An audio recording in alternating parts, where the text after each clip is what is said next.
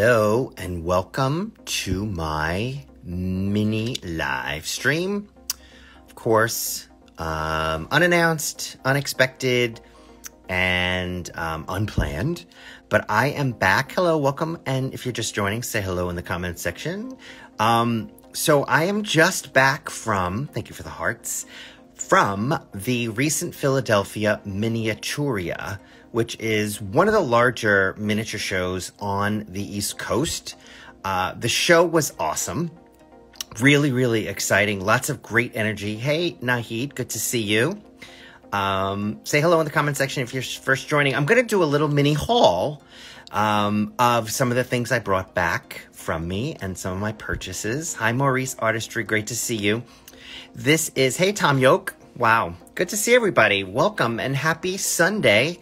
So I'm taking folks through a little live stream on a haul of some of the things that I acquired over the last few days at the Philadelphia Miniaturia. The first freaking treasure is this like vintage style stationery box.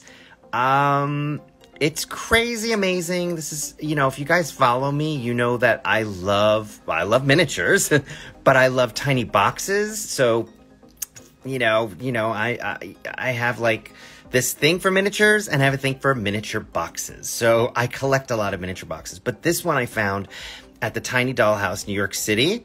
Hey, if you're first joining for the first time, thank you so much. So you could just look and see how beautiful this is. Look at the detailing. I actually don't know how this is done. It doesn't look like an inlay. It looks like it might be, I don't know what it is. If you guys have any idea what that beautiful decor is, but look at the gorgeous stain and woodwork on this piece. It's just incredible. And then look at the brass hinges. I'm going to show you how this opens. All right, here's the other thing that I don't know. Jeez, and I should have freaking asked the guy who owns Tiny Dollhouse, Leslie. He's really great. And you really should check out the Tiny Dollhouse in New York City. He's got a beautiful supply of miniatures, including this lovely box, which is a stationery box. And one of the freaking amazing things about this I'm going to show you is that I hope it's not getting blurry. Look how this opens, and I'm not going to do it too far, but look, it opens. Both sides open. And that's where you store like sort of like the fountain pens and all that stuff. Hey, Tulsa Tiny Stuff, good to see you, Oklahoma. So I'm just going through, if you're just joining, I'm going to do a little mini haul of some of the awesome things I acquired at the recent Philadelphia Miniaturia. So another really fun piece, this is by Sharon Harbison. She does a lot of food miniatures, and she recently started doing these like, I don't know, I just love it. Sometimes you just love something, you don't know why, and you sort of kind of have to have it. So she does these really awesome water pitchers filled with ice. I just love her ice. It looks so realistic. And while I was there, I saw these cute, I hate that word cute, but I'll use it because it is these tiny little martinis. They're like sort of like, I don't know, fruit-filled martinis. Why not, right? What do you think? Like, again, it's the ice, I think, that's really cool. And they're probably made of resin, which is fine. I mean, I do like real glass. But I love these. So that's Sharon Harbison. I'm going to put in the comment section all of the makers. The other guys, tell me what you think so far. What do you think of the cool ice pitchers? I love them. The other, pickup I had, cool, small time decorated, hey, is by the Little Dollhouse Company out of Canada. Look at these. I know there's a name for the designer of this. Does anybody know who it is? They do these cool plates and they're interior decorators. Anyway, look at these lovely, kind of like boxes. They're just little boxes. I don't know. I love boxes and I love little things, of course. So they might be made of paper. I think they're paper wrapped. But I love, I love the scaling. I obviously love sort of the cool modern-ish design. And I sort of had to have them. And they were relatively inexpensive. So, a newcomer to the miniature scene is a company called Ferranti Miniatures. They have a lot of sort of older stuff. Just like everybody else. And I found a couple of pieces from them. They're sort of vintage pieces. This is like an old-fashioned shoe shine thing. Does that make sense? Do you guys know? Not a lot of detailing on this. It's really just one block of wood. It doesn't open or anything. Oh, I just broke this a little bit. Anyway, but I love the scaling. I love the design. I love the detail. I don't care that it doesn't open, and it's probably made of metal, and this has got like a faux wood finish. I just love it. It's probably a commercial piece, but it was very inexpensive, and at the end of the day, it was so worth the little ping of delight that you get when you buy a miniature. So another piece that I found from Ferranti is this jewelry box. Again, this is really inexpensive. I think it was like 20 bucks, 10 bucks, 20 bucks. I'm not sure. But inexpensive. It is made of hardwood, which I love. I don't know who made it. I really can't tell. This could be a commercial piece, but I love the little miniatures inside, the jewelry. And I kind of love, I don't know. I love this piece. Maybe a necklace? I don't know. What do you think that is? So the other thing that I love, it's jewelry box. It is, I love that you get a whole bunch of lots of little things within the box. So that's always kind of a prize for me. So another reason why I love boxes. I love putting a whole bunch of little things in the boxes. So another piece from Ferranti Miniatures that I found that I love. This was this was the Philadelphia Miniaturia, and a lot of times they have these fun little prizes and giveaways. And so I would love to know your opinion on some dioramas I made. Okay, DM me, Hermes. And they do like these auctions and stuff to make money for these these miniature organizations. And so I won that. And the other thing that was part of that is this, which I'm not a doll person necessarily, but I was really sort of drawn to this outfit. It gives me Wicked Witch of the West vibes, and I'm just on this really big little Wicked Witch of the West kick. And I just love it. I love it. I love it. I love it. And that also was not that expensive. Hey, Australia, good to see you. The other piece I found was from Linlot Miniatures.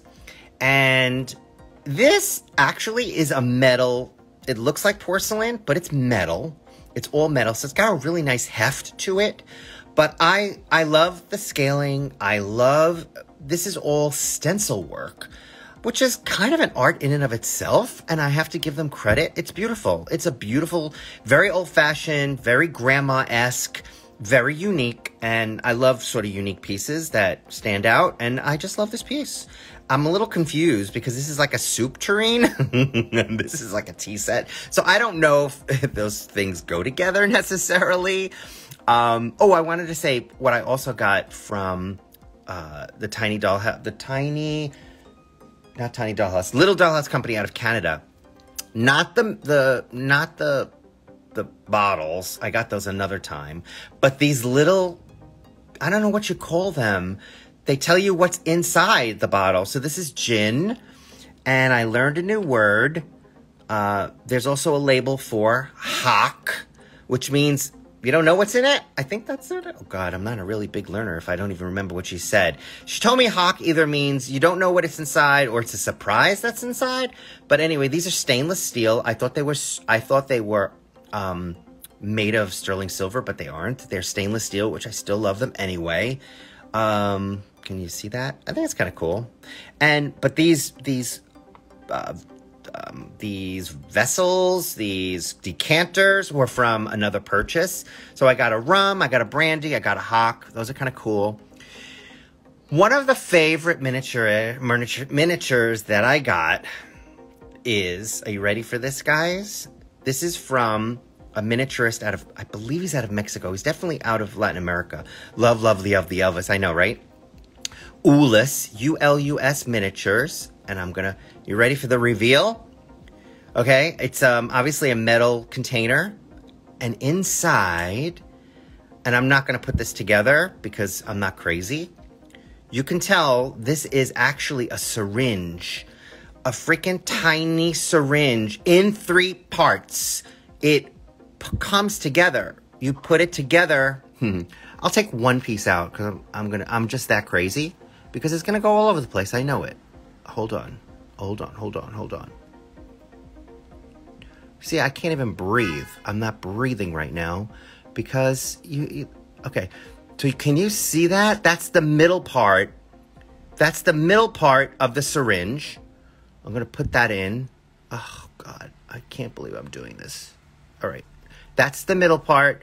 This is the part that dispenses the, whatever goes in the syringe. And the third part, which I'm not picking this up because I'm really not that crazy, is actually the part that, the needle.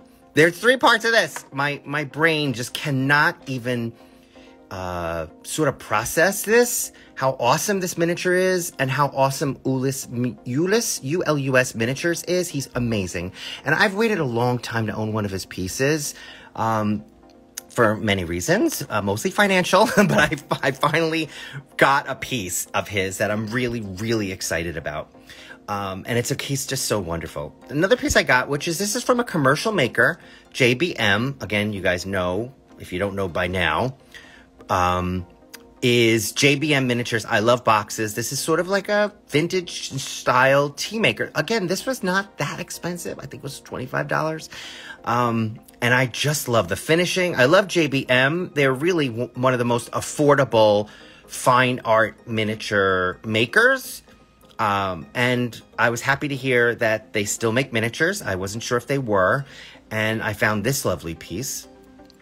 2 other things that I wanted to show you. One is this lovely piece from, this is Marina's MiniLife. She's got such an awesome selection of sort of modern miniatures, a lot of 3D printed pieces, finished pieces, and she just has a whole lovely kind of modern, fresh approach to her miniatures. And I was gifted this piece by her, which was so lovely. So thank you. Shout out to you guys over there for this lovely piece. Okay. This was probably the biggest great mini find, because like at these shows, you get to experience a lot of new makers. This is by a newcomer to the mini scene. And I'm just checking my notes, and her company is Trial Size. I'm gonna again put this all in the box for you. Trial Size Dove Bar, and she just does very, very, very cool stuff. Mini scenes. She does book nooks. Definitely a modern approach. Very cool vibe, just all over the place. And if you guys have seen some of my stories over the last few days, there was a very innovative bubble gum machine that dispensed kind of fun miniatures. So the name of that company is Kaysie Miniature Studio. This is just the most innovative thing I saw and the most fun I've seen, brought to the show. And you guys, it was a great show. There is one more piece. I'm going to give you a sneak peek. I'm going to do a separate post on this. This is also like a secretary box that opens. I'm going to do a full demo. Stand by for another post on that. But in the meantime, this wraps up my little live stream on this haul. Thank you for watching. If you have any questions, just DM me. The show, Philadelphia Miniatura, they did a great job. It was a wonderful show. Great stuff, great dealers, great miniatures, and just pure fun. So thanks for watching this little live, and have a great day, everybody. All right, take care. Bye.